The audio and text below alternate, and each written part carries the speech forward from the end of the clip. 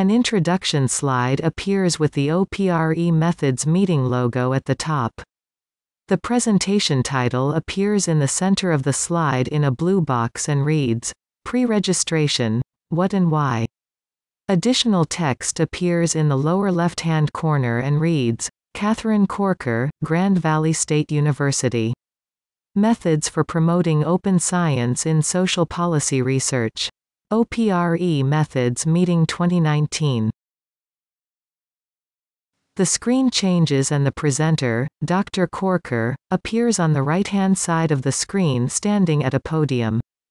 Dr. Corker's slide appears on the left-hand side of the screen. The green slide is titled, Why Pre-Register? Distinct Goals. 3 orange text boxes appear horizontally in the middle of the slide. From left to right, text in the boxes reads, Constrain flexibility, avoid overfitting, increase transparency, rigor, and falsify, test theories.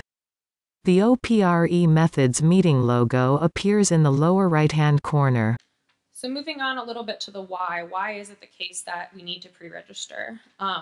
There are several distinct goals that explain why we might want to engage in this practice. So building on what Samin was talking about before, one of our main priorities for doing this practice is that we want to constrain researcher flexibility and avoid overfitting to our data.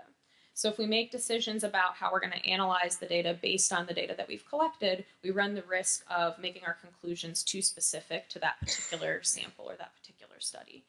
So by setting our decisions ahead of time, we can reduce the possibility of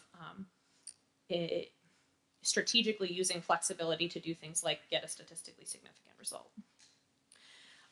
Pre-registration can also increase transparency and rigor, and I gather that that is a really central and important value for folks in the government, probably always, but maybe especially now. There's been an enhanced focus on increasing the transparency of practices. And if we have transparency in our studies, that can help us to make the case that our conclusions are more sound, potentially.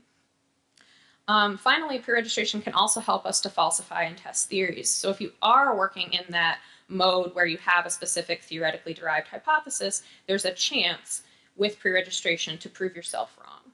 Right? If we don't set those conditions ahead of time for how we plan to do the study and how we plan to interpret the results in terms of how they come out, we lose that chance to falsify. It becomes impossible to falsify a particular conclusion because we can change the prediction, we can change the way that we analyze the data in such a way that almost any result would support our hypothesis.